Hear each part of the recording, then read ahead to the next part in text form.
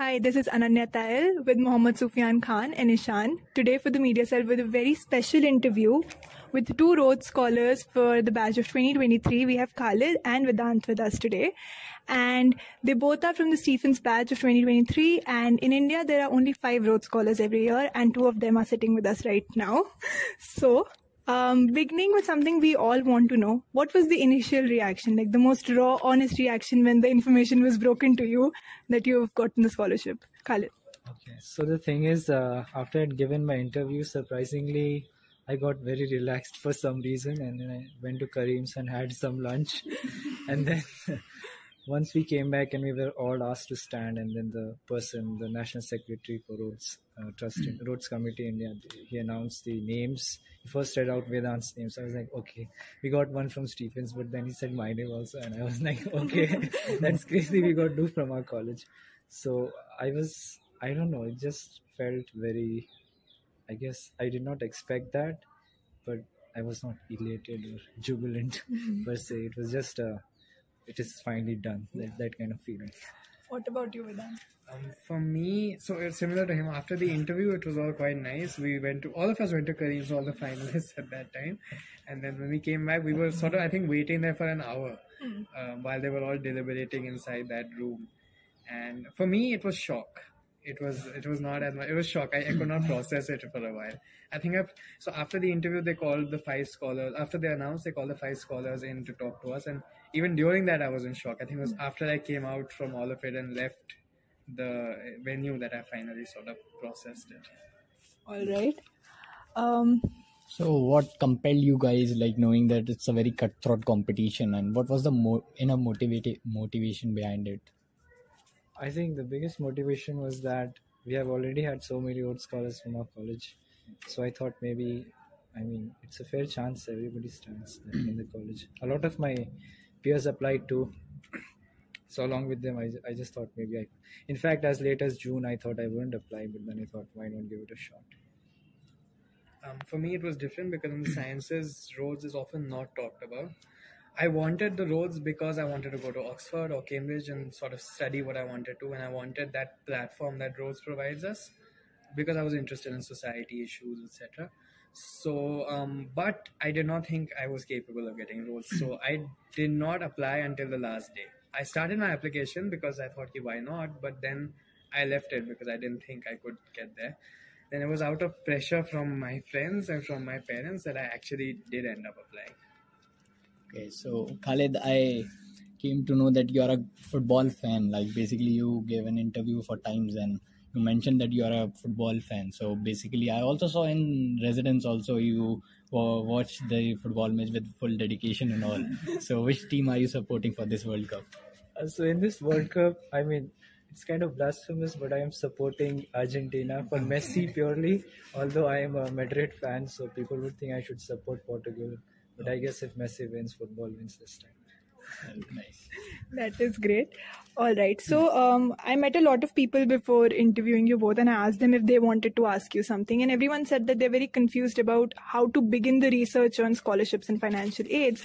So how did you guys start? Like, what would you suggest a good course of plan for everyone else in college and otherwise? Well, I guess the thing with Rhodes is that it's one of the earliest. The application for Rhodes it starts very early, so you have a head start there, and they give you a fair amount of time to consider your applications, to get your LORs, and prepare your statement of purpose and whatnot. So if you're looking for scholarships, I guess concomitant with that question is also what you want to do, the kind of work that you want to do, and the place you want to go to. So it's not just like you just need a scholarship just to study abroad. So you just consider your options, what you want to do, because even in India, there are a lot of scholarships and there are a lot of good universities where you can study. And of course, Rhodes is a premier kind of scholarship that's awarded. So the application process starts in June and it lasts for 2 months. Then you get your entire written statement and all sorted. And after that, of course, the interview process. So you have quite a bit of time in your hands. So if you are considering to apply to Rhodes, you can start searching for LORs and start considering what you want to do at Oxford. That would be a good start. Actually, for me, a lot of my guidance and scholarships came from faculty and seniors. I think it's very worth just going up to the faculty in college and asking them, because they've seen students come out for the last 20 years, like especially the senior faculty, and a lot of them have gone on scholarships. So I think it's worth going to the faculty because they write recommendations also for them, so they know a lot about these scholarships. All right.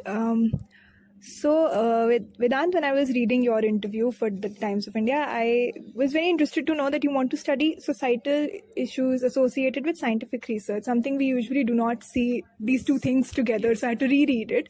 So how did this happen, and what do you mean by this? What does it imply? Okay, so the main thing I meant by this is sort of when I was looking at the lack of diversity in the scientific community, and this was reflected in, in the society positions also in the department, and even within, I mean, one of the biggest problems in the engineering institutes today is the gender ratio. So, and I think this year in the first year batch of physics, that problem is exemplified. There's a 4:1 ratio or something like that. So it's quite sad. So I think that was sort of the motivation for me. It was seeing that this is a big problem. There's huge citation gaps between male and female that. So this was mainly the motivation for me to explore it, because it's not done before. So it's something that people don't talk about enough. All right. And So coming to you, Khalid, like I read about you that you'll be working on the Muslim identity, Muslim representation in South Asia region. So what was your aim? Like, what do you want to do in, like, as a literature student, so researching about Muslim identity in South Asia? So what do you think about it? I think as far as identities are concerned, people usually see it as a sort of monolithic sort of narrative that is thrust upon you and you're defined by what the world wants you to be. But through the study of Indian Muslims in South Asia, especially through the perspective of oral history or the methodology of oral history, kind of discover that there are many ways in which Muslims identify as Muslims and try to set the boundaries of what they think they are within the conceptual idea of being a Muslim in South Asia. So that's one thing that I wanted to kind of engage with that question, also because I studied in Jamia for my +2 and I was like at the hotbed of the protest that happened in 2019 against CNNRC. So I kind of thought that event threw up a lot of questions about the representation of Muslim, not only in the Indian democracy, but also in the media. So I want to kind of study the saturation of the images of Muslims, both in terms of written text and media, multimedia that kind of circulates around.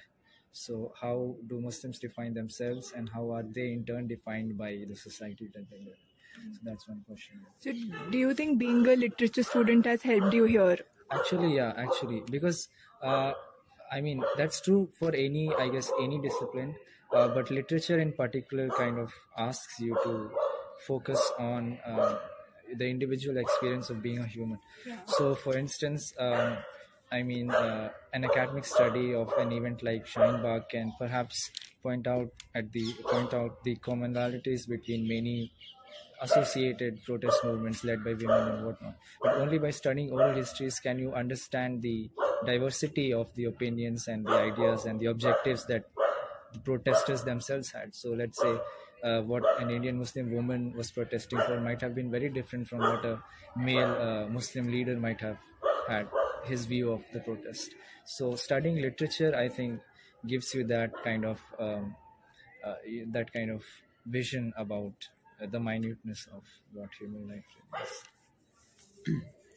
So as far as I've understood, there is a series of interviews that happen for this scholarship. So can you walk us through the experience and how it all unfolded in this, like when you got the Rhodes Scholarship and all? So actually the process starts with you registering on the Rhodes portal, and then you need to get 4 LORs, maximum 5. So at least 3 of them have to be academic, and at least one has to be a character LOR. So academic LORs can only be given by people who have taught you, preferably in the university. I think only in the university or college, wherever you are at. And then you need a statement of purpose, which is 750 words, and academic statement, which is 350 words. So you can go to the website and check out the details of these statements. But after you've submitted them, usually after I think 1 or 1.5 months, you get the mail as to whether you have qualified for the preliminary interview or not. So the preliminary interview is mainly academic in nature.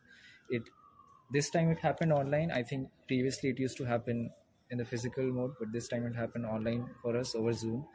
And they usually ask you questions related from your academic transcript, academic statement, as to what do you want to do. Do you have a thorough knowledge of the course that you want to do at Oxford, and related questions.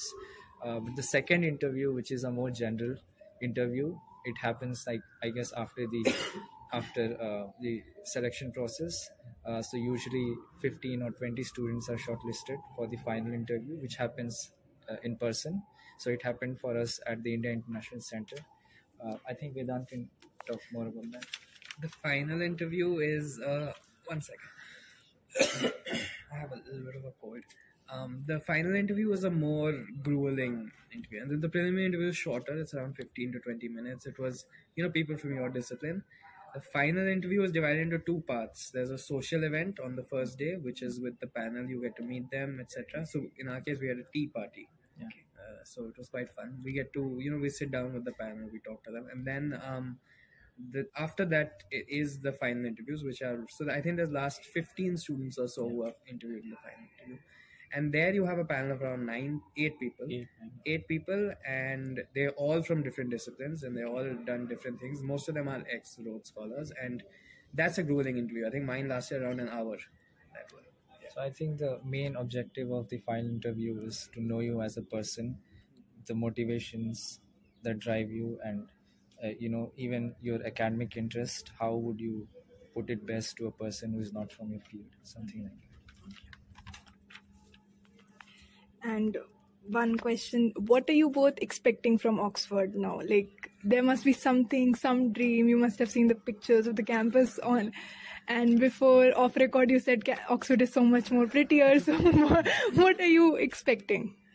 Let's hope we both get into Oxford. Yeah, we don't even yet know if we got into Oxford. Yeah, because... Can you explain this paradox that Rhodes Scholarship does not guarantee an Oxford admission? So Rhodes Scholarship... So we are technically not Rhodes Scholars, but we are Rhodes Scholar elect. Okay. So our Rhodes Scholarships will only get ratified once we get into an Oxford college. So you have to apply separately to Oxford University. Of course, the Rhodes Trust will help you with the process, but it's not that being a Rhodes Scholar gives you any leverage or whatever. I mean, you have to go through the whole process again. You have to write down your statement of purpose, your recommendations. And I think you can reuse the Rhodes recommendations, but otherwise it's a whole new process. So Rhodes is, if I'm correct, it's just for Oxford or It's just for Oxford. It's just for Oxford. All right. I hope you both get in. That would be amazing. And thinking about future university life, what are you going to miss from here? Especially because I know yours was 2 years online. So anything which specific period of time you had with yourself, something you picked up from here, or something you're generally going to miss a lot? I think with me, I have been here since last year because I've been in the residence even when classes were offline. So I've been living here for like nearly 2 years now. So I'm definitely going to miss residence. I'm definitely going to miss walking at night around the campus. But yeah, I mean, I will miss my friends a lot because when you are an undergraduate student, you have more time in your hands and you can, kind of do more stuff. But once you go to Oxford, which has a very rigorous environment, you have to plunge yourself into your studies. So that kind of personal interaction which you had with a lot of friends, you're going to miss. And I think that's true for me also. I won't miss the place as much as I'll miss the people. Yeah. So yeah, I met some very good people here, and I think the discussions that we all had, the fact that, physics is a very niche subject. It's not something a lot. So the fact that you found this like-minded group of people, I think that's a very nice thing to have. I think Stephens does that to all of us. So at last, like, you are leaving for, say, hopefully for Oxford. So what's your advice for the juniors here in college? We all, like, for Rhodes or something in general, like for academic and all. So what's the advice as a senior for your junior? I guess the first advice would be if you're in your first year, don't worry about Rhodes or anything. Just, you're in college. The best thing about Stephens is that the society, culture here is very active. And so there are a lot of societies you can be a part of. You can do a lot of activities. Some people do it mainly because they want to put it on their CV. That's not going to help. Please do it because you want to do it. There's a lot of fun to be had irrespective of whether you get a scholarship or not. But if you are looking to go into that direction, make sure you have some sort of committed vision in your mind towards which you are working, which does not mean that you devote all your time to that, but just keep it in the back of your mind and do your own reading, do your own work apart from your academic studies. And participate in class discussions, talk to your teachers, make sure that whatever is taught in class, you kind of give your own opinion, have your own opinions and whatnot. So just stay there and enjoy. As long as that happens, I guess it's all fair. I think that's true. So for me, it would be that, explore, don't be stuck in one thing, do a lot of things. In fact, for scholarships like Rhodes, that's what they appreciate. They appreciate you doing a lot of things and also being very good at certain things, right? So that's one. And two, specifically for science students, I would say, because they tend to cocoon themselves way more than the humanities students, explore a lot and force yourself to explore. And not just that, explore academically, also explore way beyond the syllabus. Do a lot of projects. Science is about research. So do research projects. You don't need to do an internship to do them. Do them on your own. Just have some fun. Yeah. Thank you so much. That was it from our side. Thank you so much for sitting down with us today. And thank you so much.